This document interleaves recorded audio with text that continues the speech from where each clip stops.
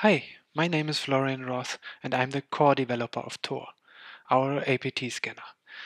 I would like to give you a brief introduction to THOR, what it is, what it does, and what its key functions are. The main reason for this webcast is to show you what THOR really is, why it is different than other solutions like antivirus or network monitoring tools, the typical use cases, and how it should be used to detect attackers in your system environment. But let me begin with its origins. The idea of THOR was born in 2012 during the incident response in two APT cases in which we were involved in. I noticed that we had a lot of indicators derived from forensic analysis reports, but no idea if detected tools, backdoors, event log entries, and manipulations were also present on other systems. The features of the used antivirus and security monitoring solutions did not satisfy our needs. We noticed that the attacker groups use tools that do classify as possible unwanted applications, or so-called PUAs. Password dumpers like Mimikatz by Benjamin Delphi were used to extract clear text credentials right from the memory. Web shells like this tiny ASP web shell established a foothold on web servers and are difficult to detect by antivirus engines or any sandbox solutions. We've also often found typical remote admin tools like PSExec placed in suspicious folders with suspicious ownerships renamed to suspicious names, but no tool to detect and report suspicious findings in a distributed sweep on all systems.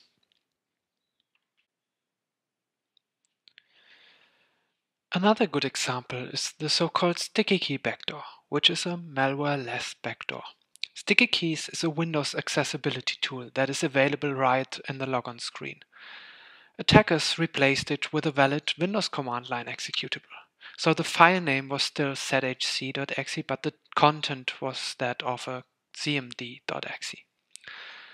When you log in via RDP to that system and press Shift 5 times in a row, you get a shell with local system rights. Newer versions of this backdoor don't replace the sticky key binary but register the Windows command line as a debugger for the sticky keys tool in order to run it right in the logon screen. This type of backdoor is easy to establish and use but difficult to detect by traditional methods. So what we needed was a flexible scanner that allowed us to perform distributed sweeps with our own signatures and indicators. THOR was born. THOR is a scanner for hacking tools, system manipulations, and other traces of hacker activity. It is portable, so not another agent that has to be installed. It does not require any runtime environments like Java or .NET. It is adjustable to your needs. Customers can add their own indicators and signatures. It uses a scoring system to determine malicious or suspicious objects, which allow it to detect unknown tools and malware. And THOR has several ways to export information. There is a text log file, an HTML report, or syslog messages to a central log server. And finally, but not least, it allows to throttle the scan process in order to save system resources, which is very important in productive environments. People often ask us about the differences to antivirus solutions, and what we typically respond is, an antivirus detects malware, THOR detects hackers. THOR covers and extends the features of different security solutions. It detects certain types of malware, like an antivirus, but is specialized in remote access Trojans, rats, hack tools, and dual-use tools. In contrast to antivirus solutions, THOR does not have to be unambiguous in its detection. For THOR, it is a valid response to report an object as suspicious. It detects system manipulations like the replacement of system files and suspicious activity from the various event logs and caches. THOR reports on so-called indicators of compromise, detects dumps and tool outputs, traces in log files or even free disk space of a system partition. And it performs some few vulnerability checks on configurations or services that were often used by the attacker groups that we have faced.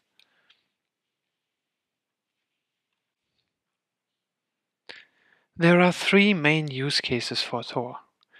The environment sweep, in which all systems in a network are scanned and report back to a central SIEM system like Splunk or ArcSight. The single system live forensic scan that generates an easy-to-read HTML report, and the system image scan in a lab environment, which is best run on a mounted file system instead of an image file in order to allow the evaluation of all the metadata, attributes like file name, owner, and timestamps. THOR contains many different modules to analyze elements like system services, network connections, the Windows event log, processes, registry caches, and so on. The main signature database contains a steadily increasing number of YARA rules, which is a flexible and extensible open signature format. We use our own indicators of compromise in an anonymized form, include indicators from public sources, and provide tools to include indicators from private thread feeds like MISP or OTX. The scoring system is a central feature of THOR. Simple solutions check elements against a simple indicator database. THOR checks each element with a variety of different checks and evaluates a total score based on subscores for each attribute to detect unknown threats. But let me give you some examples. The diagram shows only some of the checks that THOR applies to each analyzed element, but it gives you an impression of the evaluation engine that works in the background. The first analyzed sample is a file named d.sys in the system32 folder. THOR cross-checks if this executable is registered as a service and adds a score of 10 if this is true. The file receives other scores for the file type, the suspicious name, the location, and the file size. All this adds up to a notice message that informs us about a suspicious element. The second sample file is called temp.exe and is located in the Windows folder. You can see that it receives a negative score for the extension that matches the actual file type. If an executable is found that has a text file extension, it would receive a high score due to that simple cloaking attempt. The last sample is a Windows credential editor, which is a password dumper and pass the hash tool. A matching YARA rule increases the score by 70, and other attributes like the suspicious location further increases the score to an alert message. The scoring system is one of the unique features of THOR. It has often generated messages on yet unknown tools or backdoors. As I mentioned before, THOR makes extensive use of YARA, an open signature format. It is a very flexible format and easy to read and write. We use it for file, registry, and event log detection. The metadata section of each rule allows to define custom fields. We use that for our scoring system by the definition of a score for every rule. THOR adds up the scores of all triggered rules and generates a total score for each scanned element. It's a very powerful tool, especially when it comes to anomaly detection.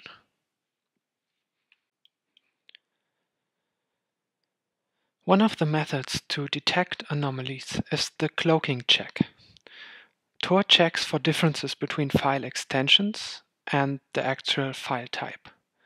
We often see executables with non-executable extensions or RAR archives with changed file extensions. The main reasons why attackers love the RAR format is the strong encryption and the possibility to encrypt also the file names of the contained files. We use YARA to detect system file anomalies with a so-called negative matching. It checks a certain system file and generates a warning if specific strings have not been found in that well-known file.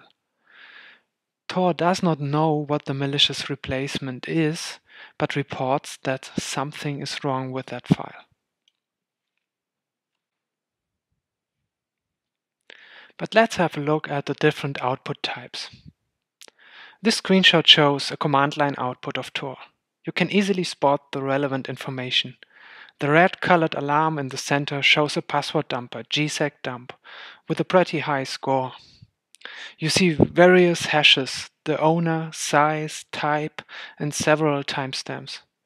You can also see the first 50 bytes of a file in a hex-encoded form, followed by all ASCII characters in that first 50 bytes. Below, you find the reasons that led to the total score. THOR will only show the 2 top scoring reasons if you don't instruct him otherwise. This is an HTML report. You can see information about the scan in the upper left corner. It includes the THOR version, the command line arguments, the date of the signature database, start and end time, and other useful information about the analyzed system. The center shows a linked list to each module report. On the right, you see statistics about the scan. Below, you find all alerts and warnings grouped in order to show you the most relevant findings first.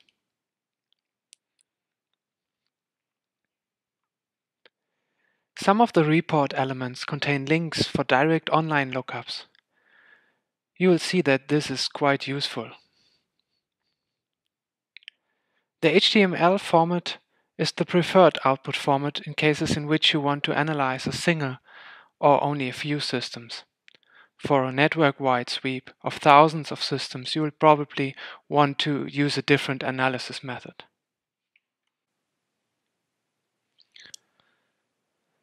Basically, you are free to choose any central monitoring system for the analysis of the THOR results. THOR is able to send syslog messages to multiple remote systems and even supports the common event log format Ceph for seamless integration into ArcSight systems. We provide a free app and add-on for Splunk with many dashboards and automatic field extractions. Within Splunk, it's easy to search and filter log information from thousands of sending THOR instances. It is also very easy to integrate log file output as it corresponds with the syslog format. THOR is a very flexible tool.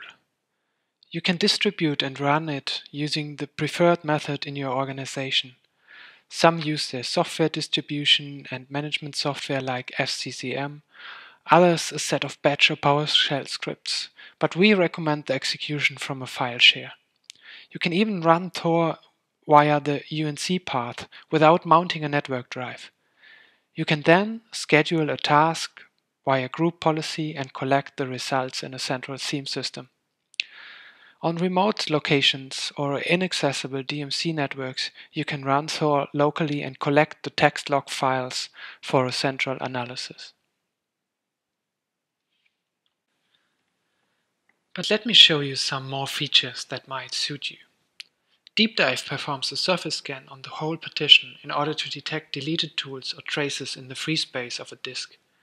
I wouldn't recommend this for a distributed sweep as it is prone to false positives, but a perfect option for an in-deep analysis in the lab. The exit decompressor extracts samples in memory and scans them afterwards for better scan results. The ADS checks detect suspicious alternative data streams on NTFS volumes. The autoruns analysis makes use of sysinternal autoruns and processes the output of the command line client. Both autoruns and handle are tools that are not shipped with a THOR package. They have to be downloaded and placed in the tools folder in order to run due to the end-user license restrictions. The Shockwave decompressor extracts flash movies before the scan in order to massively improve the detection rate. This feature has been introduced during Operation Pornstorm, in which attackers used several different flash exploits in their spear phishing attacks. THOR also tries to detect golden tickets in many different ways. It detects them as files on disk, using YARA rules for the Kirby format, and during LSA session analysis on domain controllers. THOR reviews the validity period of the Kerberos tickets and reports unusual values. THOR also tries to detect the creation of a golden ticket in the Windows event log. Another option removes all personal information from the log lines. This often helps to mitigate concerns of data privacy officers or work councils. You can see that THOR replaced all user or owner values with a string anonymized by THOR. It even removed the profile directory names in order to suppress the username output. These are two examples for some of the vulnerability checks. The upper example shows the Tomcat user file analysis reporting weak user account credentials.